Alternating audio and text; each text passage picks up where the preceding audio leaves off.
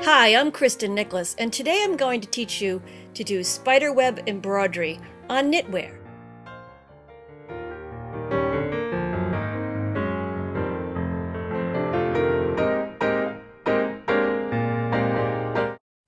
Today I'm going to show you how to do a spider web. It's an embroidery technique that's basically weaving on a set of spokes.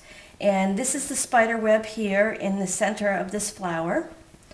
This is a spider web here in the center of this fair isle design. I use this a lot. It can make giant polka dots, centers of flowers, and it's really fun to do.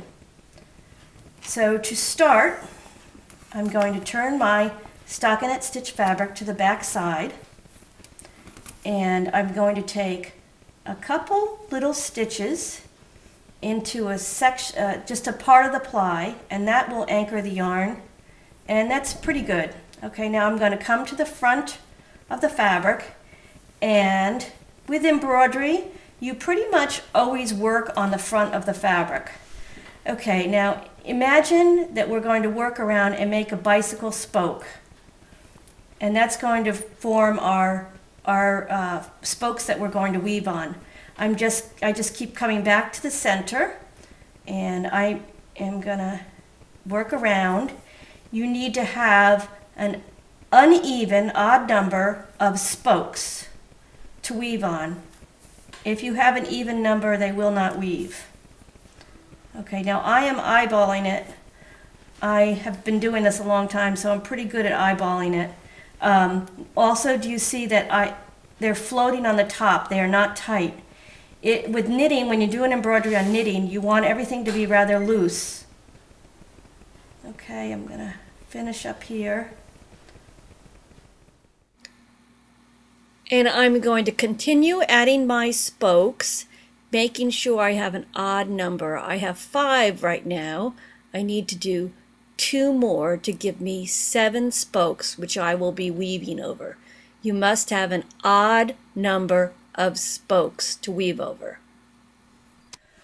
Okay, now here is my bicycle wheel. I have 7 spokes that I'm going to weave around. I've gone to the back of the fabric to finish up, so I always stitch toward the center. Okay, now I want to come up right next to one of the spokes.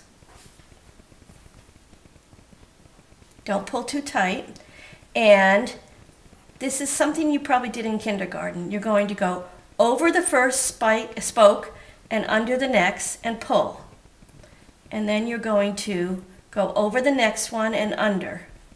Now with embroidery, unlike knitting, you move the fabric around, so it almost becomes like your canvas. And so here I am, I've covered it. Now this is where it's going to start weaving. I'm going over this one, now I'm going under this one. In the beginning of your spider web, you want to pull this weaving yarn rather tight. And you see I use a blunt needle. If you had a pointy needle, it would cause you grief. Okay, so I'm going to keep going around and around. Okay, here you can see the spider web has got about 1/8 of an inch. Now some of these legs are a little bit longer than the others, and what I do is I just keep weaving and weaving around. As you work out, you don't want to pull your yarn so tight. You want it to float. And I'm going to keep going around. See how loose it is?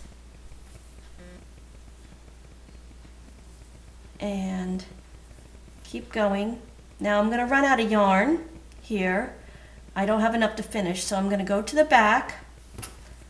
I just went over one spoke, go to the back, and you can see you only have a little bit on the back. I'm going to take a couple stitches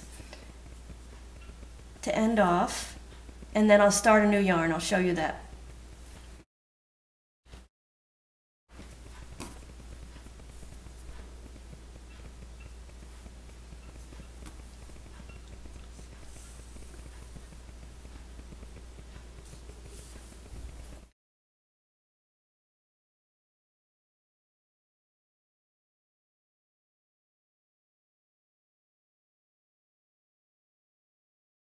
Okay, I'm going to come up right where I ended off, I just went over this last spoke. Now I'm going to go under this one. And as I'm working around, you see there's not very much to stick the needle under, but if you keep going and you keep building it on, you're going to have a poofy little spider web, which is a way to add relief to knitting. And I think it looks really pretty. So it's pretty much finished now. Go one more over, under, and over this last one and to the back and finish it off like I showed you. Now if I put this down flat, you can see how it's raised above the fabric. And I just love this. You can decorate something with all different colors. And like on here, I used it for the center of this flower and the center of these flowers. These are the Bloomsbury gloves from Color by Kristin with Spider Web Embroidery. Next up, we have Spring 2006 Nitty.com, a polka dot tea cozy, and Fall Nitty.com 2009 slipper socks. You can find Spiderweb Embroidery in Kristin Knits and Color by Kristin. Check out my website, www.kristinnicholas.com, and you can read about life on our farm at Getting Stitched on the Farm, my blog. Thanks for watching. I'll see you again soon.